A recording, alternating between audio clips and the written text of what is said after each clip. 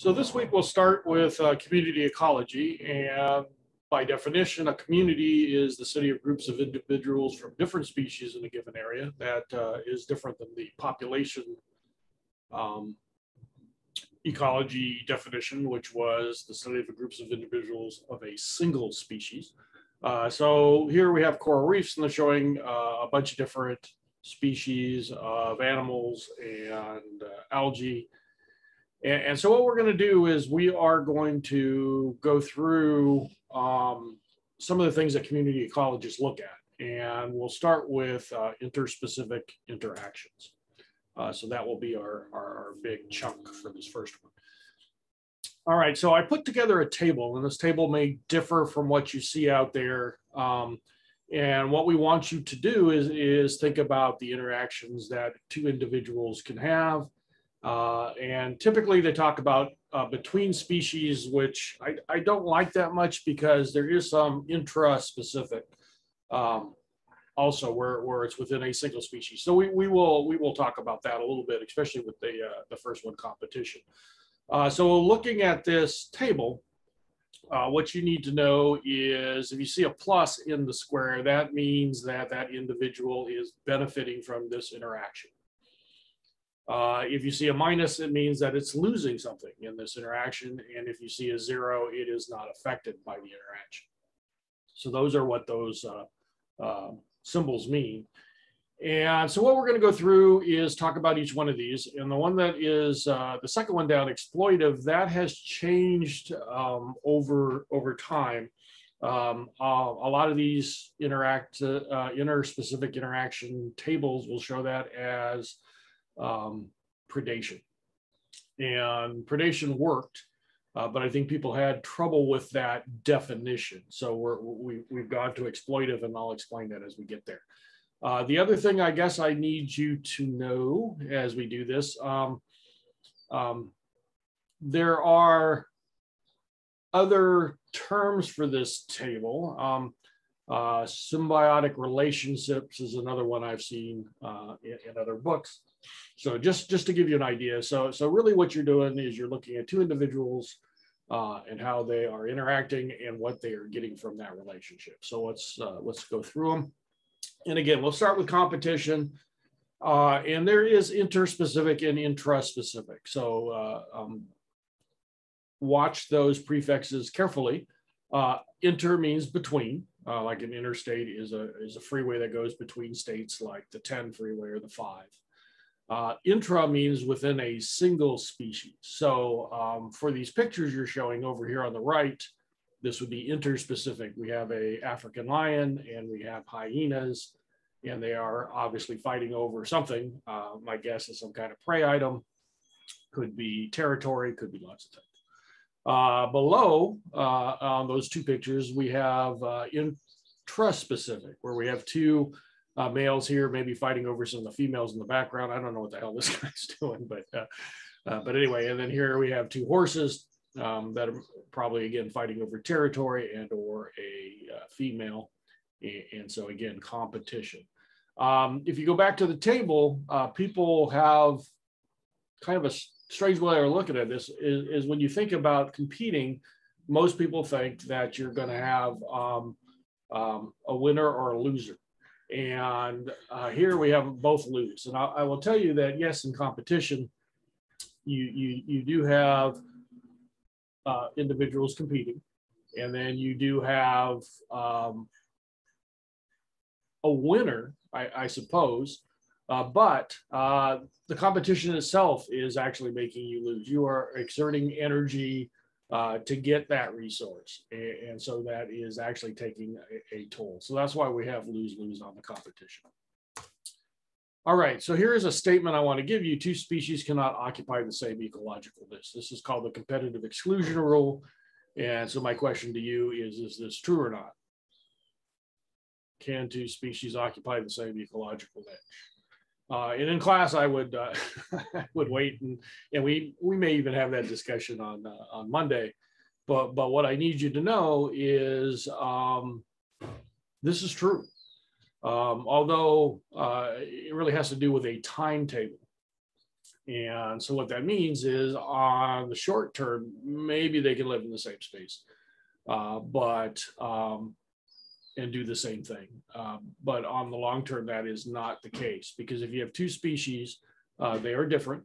And if they are different and they're trying to do exactly the same thing, one is going to be better at it. Through Darwin's natural selection, one should take over and the other one should fade away, unless the environment changes. So here is a great example of the competitive exclusion rule. Here what we have is, and this was done by Dr. Castro, who is actually over at Cal Poly Pomona.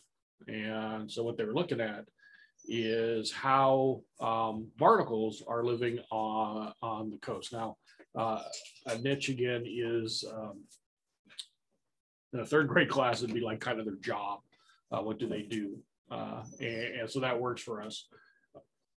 And these guys are filter feeders. Okay, so what's going to happen here is we have different types of niches, and I do want you to know these. There's a fundamental niche and a realized niche. Okay, a fundamental niche is the niche that you would use if you had no competition. A realized niche is actually where you end up and what you actually do. Okay, and so for instance, I always say, you know, I don't know how big a TV you have, you know, big sporting events coming up. And, you know, if there's no competition, you know, you just kind of walk around the neighborhood and go into the house and sit down and watch it on the big screen. That would be your fundamental niche. Now, I don't know about your neighbors, but I think if you just walked in, went into the refrigerator, sat on the couch, started drinking their beer, they probably have something to say about it. So your realized niche is actually where you're going to watch it on your little 12-inch or 13-inch screen at home. So just kind of an example. So here what you're seeing is two different species. And what Castro actually did was go in and clear all the Balanus off the rocks. And what you actually saw was these then Thamulus, I don't know if you how to pronounce that. What you saw was those actually covered the rock all the way down to and into the ocean. Now remember, this is intertidal, so that water will come up and cover at high tide all of those, so they can feed. So what we're suggesting then is that the fundamental niche for the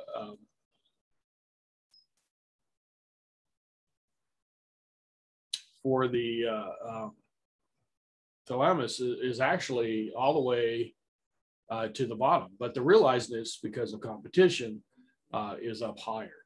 Balanus, what you're saying is their fundamental niche and realized niche is the same, because the little guys can't outcompete them. What stops the Balanus from going any higher is desiccation, is drying out. They're too large and they dry out too quickly, where the little guys can close down and they can hold on to their moisture better.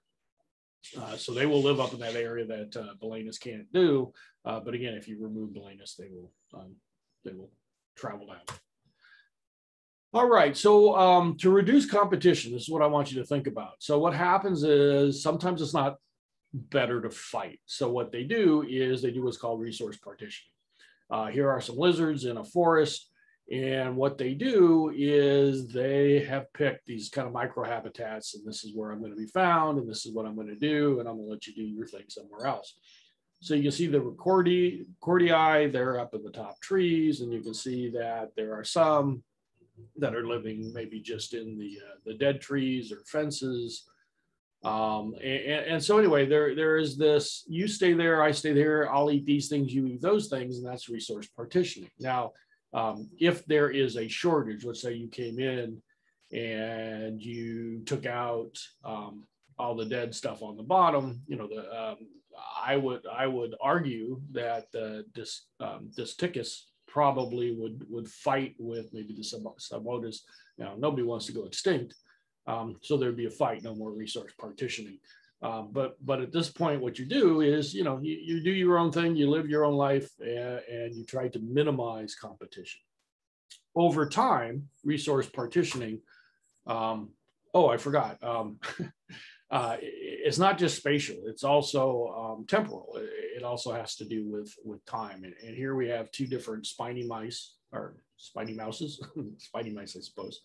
And the common one is nocturnal, and then the golden spiny is diurnal, out during the day.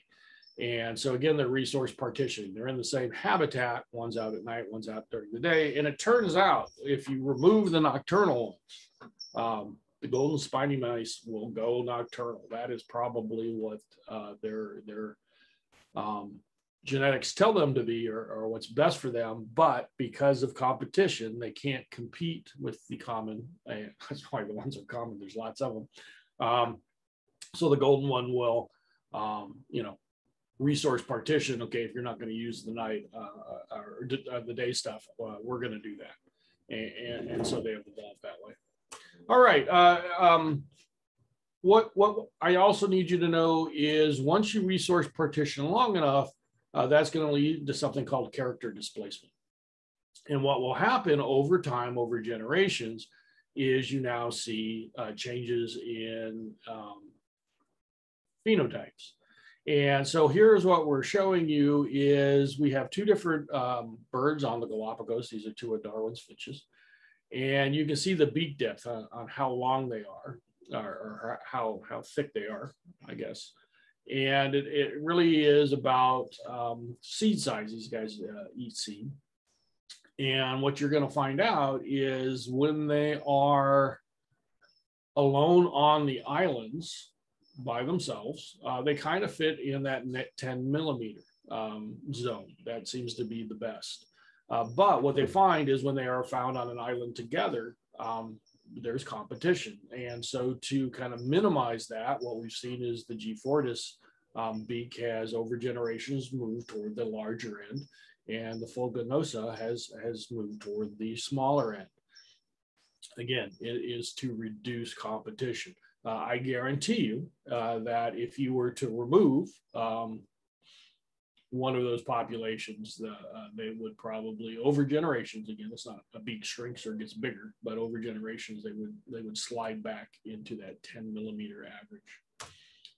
All right, the second one is exploitation. Again, this used to be predation, and you can see the predators here, African lion, the hyena, and then we've got vultures coming in, and the zebra taking a nap there. Exploitation has been broken down into three different segments, and they all do the same. The first one is predation. So here's a bunch of predators. We've got a rattlesnake eating a kangaroo rat. We've got praying mantis eating something, maybe a male praying mantis. Hard to tell on that one. Snowy owl taking that is a teal. It's a duck. And on the right is a red fox taking a squirrel. So again, all predators taking prey items. Animal defenses. So animals have evolved ways of protecting themselves. So mechanical defenses would include shells, like we have on the right there with the armadillo. You can think of tortoises and snails. All of those have shells, and mollusks like clams and oysters. And then we have horns, antlers, and quills. You know, horns and antlers, I figured you knew what they looked like. And then quills are just modified hairs like you'd see in a porcupine, and everybody knows teeth. For chemical animal defenses, there are poisons, like the poison arrow frog on the left. And then on the right, we have odors put out by skunks. And so these are ways animals will defend themselves from predators. Other ways is coloration, and we have two different types. Cryptic coloration used for camouflage. Down on the bottom, we have two different animals. The one on the left is a poorwill. This thing is laying in the gravel during the day. It comes out in the evening and early mornings to feed on insects. And they'll lay in a rocky area. They're very hard to see. Over here, we have what's called a horned lizard. You might have heard them called horny toads. They're not toads. They may be horny, who knows? But yeah, so this guy is actually an ant specialist, and they also live in kind of these gravelly areas because that's the ants they prefer to live in. Okay, so this would be cryptic coloration, so camouflage. And then up here on the left, top left here, we have a poison dart frog, and this is an aposematic coloration. And so it's warning colors. If you are poisonous, you want to, or venomous, you want to be,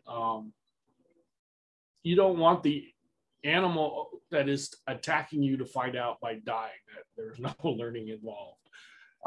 So what happens is they are putting up warning signs that they are dangerous. So if I go back, you can see the skunk, black and white, and over on the bottom left, we have another poison arrow frog that is blue and black.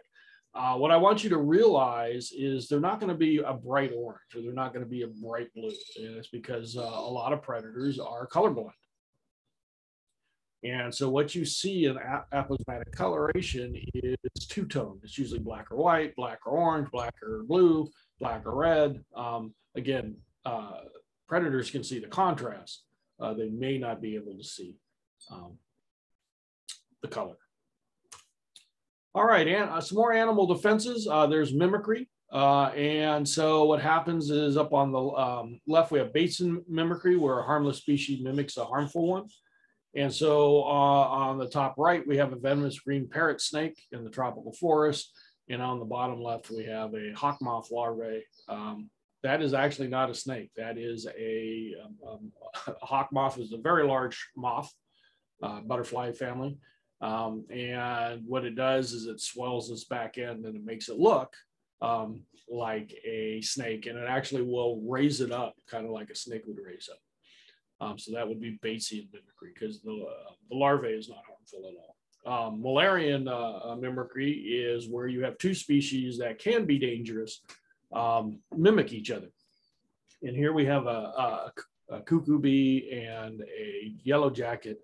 Both of these have stingers, and you notice they they look very similar to each other. That yellow and black look with the wings will tell predators if they run into one and get stung, they're going to figure out, hey, I need to avoid those. So it's a way to increase your the information going out without even having to be attacked. There are just more individuals that look like you. So that's why most bees do have that yellow and black look. And again, it's a way to let predators learn what happens. There's also predator mimics, and down on the bottom there is an octopus that will mimic different things depending on what's around. So if it thinks it's going to be attacked, it can mimic a sea snake. Sea snakes are venomous and things will leave them alone. If it wants to bring in some prey item, mimic a flounder. That's a bottom dwelling fish, a flatfish. And then on the bottom it's mimicking a stingray, which I don't think is quite as good as the others. But it's going to look more like a shark. Again, might keep other organisms or predators away from it. All right, so the second one is herbivory, and again, technically they're predators, and we don't think of them that way. You don't think of a cow as a predator. It's always like lions and tigers and bears. Oh my! But turns out if you're a plant, these guys are predators. But because people had trouble with that concept, herbivory is now the term they use. And so here we have a bunch of caterpillars eating on a leaf. Here we have a manatee and eating seagrass. Here we have a Cape buffalo. I believe that's a Cape buffalo eating some grass. And here we have a koala eating eucalyptus, which is not eaten by a lot of things because of some of the chemicals inside it. So anyway, so again, if you are a plant, these technically would be predators. So the new term is exploitative. So plant defenses, also mechanical and chemical. We have thorns and spines, which we see on cactus, and euphorbia. Again, this would be, they're analogous to each other. Obviously, this is a good defense strategy in the desert. If you're green, things want to eat you. And then we have poisons, different poisons that plants make. Nicotine is actually a poison, and we decided to smoke it. Who the hell knows what we do? Strychnine, which comes from a strychnine plant in Asia, East Asia. And we used to use that as a poison, especially for rats. Very, very poisonous. It's not really used anymore. Morphine coming from opiates. We use it as a painkiller in small amounts. In larger amounts, it will stop you breathing. And then tannins, I threw that one in there because tannins are actually in things that we know. Oak trees have tannins. It's local trees that to keep things from eating it. Actually, cherries have tannins in it. If you eat a large amount of cherries, that could actually also cause issues. All right, and then the other one that goes under this grouping is parasitism. Parasites are technically predators. They may not take you out, but they can harm you. And I guess I forgot to mention, obviously one wins, one loses in this relationship. So here we have a mosquito taking blood. Obviously the mosquito wins, you lose by I guess donating some of your blood, and they do carry disease. Over on the right is actually a camera inside a intestine, and what you're seeing is actually a tapeworm, and our tapeworms. There's actually several of them there, and so yeah, they're definitely predators. On the bottom right is a bed bug. This is the thing now with going to hotel rooms and motel rooms.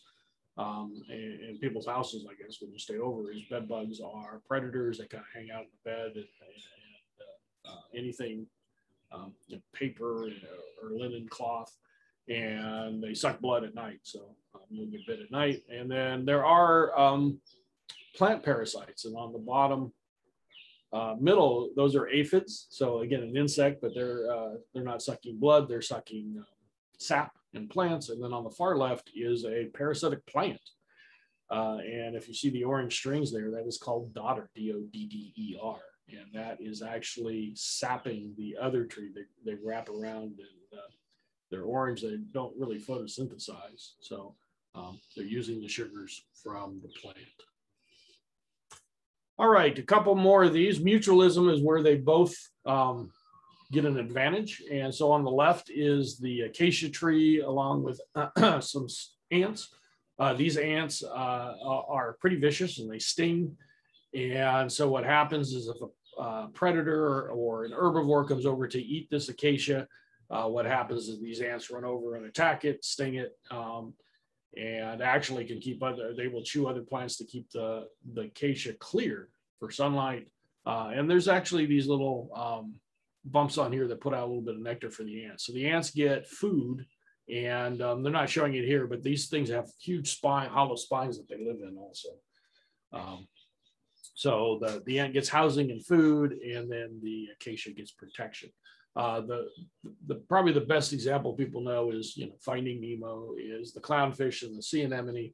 The sea anemone stings its fish and will eat fish. It turns out that these guys rub against it and they have something on their skin that causes the sea anemone not to sting them.